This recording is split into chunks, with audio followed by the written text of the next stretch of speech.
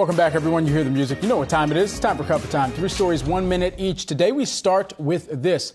Elon Musk's Twitter is turning to auctions after reportedly falling behind on rent at its San Francisco headquarters. The social media company has partnered with Heritage Global Partners to conduct the sales, which include, get this, espresso makers and computers. Now, there were a lot of items that were rumored to be going up for sale in the weeks leading up to this, and so now we get a glimpse of exactly what is just getting chucked out the window and perhaps will hit the auction streets. Yes, well, I got to tell you, there's a sign. I think there's a neon sign, says Twitter. It's been in there forever, maybe since the beginning. $17,500, I believe, is the price tag that they're looking for. They might get there. This is all cash in Elon's pocket. He might not have to sell incremental Tesla shares because of the money that's coming back to him. He stopped paying the rent, and you might laugh and say, well, this is only a few $1 million.